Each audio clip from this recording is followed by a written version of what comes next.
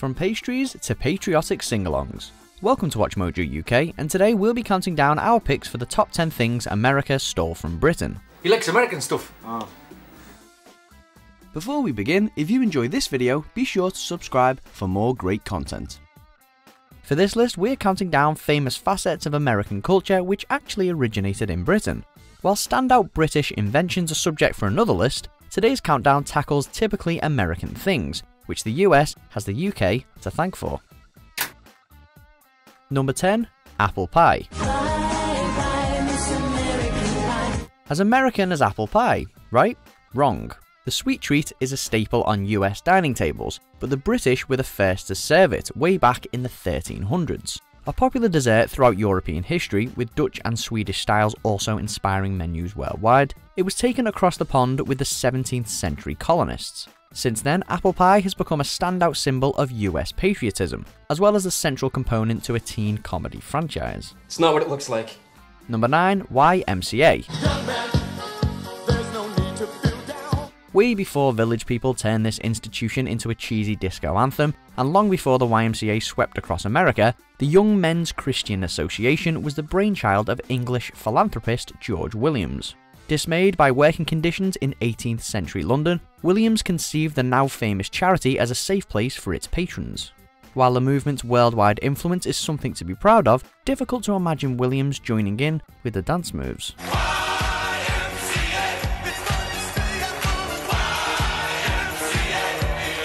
Number 8. Chocolate bars. I think I'll eat it now! Candy bars are big business stateside. But before Mars, Hershey's, Milky Bar or Baby Ruth, there was one bloke in Bristol making confectionery history. Joseph Fry finalised the first mass-produced chocolate bar in the mid-1800s, around the time that the Dutch developed a chocolate press. Fry's chocolate cream hit shelves in 1866 with a famed fondant filling, and the bar can still be bought today. John Cadbury quickly followed suit, while the likes of Hershey's didn't arrive until the late 1890s. Number 7. Sandwiches. Could I have a glass of wine? Okay, And a ham sandwich? if you like. With a pickle? Alright. Thanks to world-conquering fast food outlets, Homer Simpson and Joey Tribbiani, you'd be forgiven for thinking that this foodstuff was a US creation. However, the history of the sandwich is long and complicated, and very little of it happened in America. While early versions are recorded across Europe, it's named after the 4th Earl of Sandwich in Kent. The story goes that he was an ardent gambler, and meat between bread was the simplest way of eating without disrupting a game of cards. Sandwich for display purposes only and should not be eaten. Number 6. The Office. That's what she said. And yes, we mean the TV show and not the actual open-plan workplace, which is largely a German invention. Anyway, unlike a lot of American remakes of British TV, The Office US did manage to tap into most of what made its predecessor pair. But after 9 series and a shed load of awards, let's just remember where it all started. Steve Carell's Michael Scott is hilarious in his own right, but for fans of the British original, he'll always be David Brent in disguise.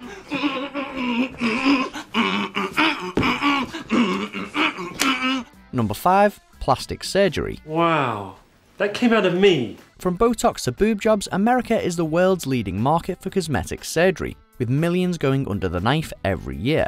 But the industry was by no means born in the USA.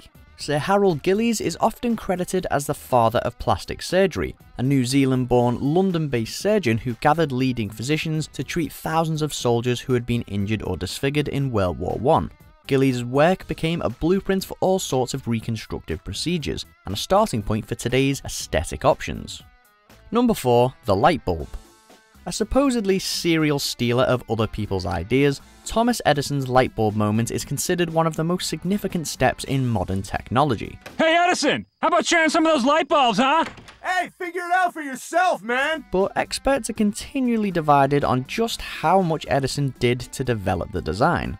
Before the Wizard of Menlo Park, there were countless other scientists creating electric light and light bulbs, not least British pioneers including Humphrey Davy and Joseph Swan.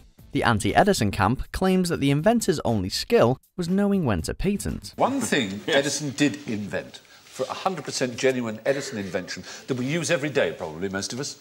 Is it nasal hair clippers? Number 3. Donuts. One little bite won't hurt you.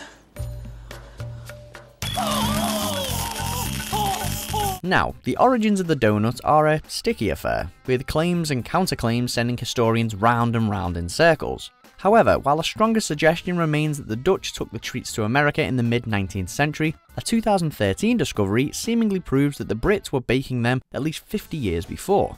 Baroness Elizabeth Dimsdale's cookbook dates to 1800 and includes a strikingly similar recipe. A deep-fried concoction of sugar, eggs, butter and yeast, add some icing, and it's the real deal.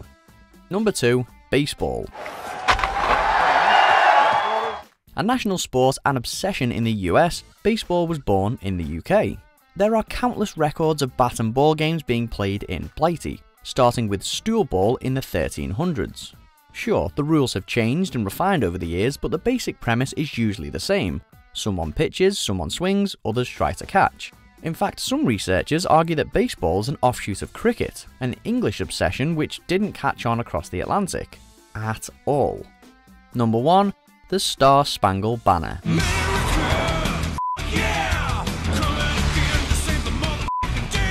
We finish with a final salute for Great British influence on American culture, because the US national anthem is sung to the tune of an 18th century English drinking song. Baltimore wordsmith Francis Scott Key takes full credit for the lyrics, but the melody was written by John Stafford Smith, a Gloucester-born composer. The Anacreontic song, as it was originally known, was regularly belted around a prestigious London gentleman's club, where wealthy people met to wine and dine. Do you agree with our picks? Check out these other great clips from WatchMojo UK and subscribe for more great content.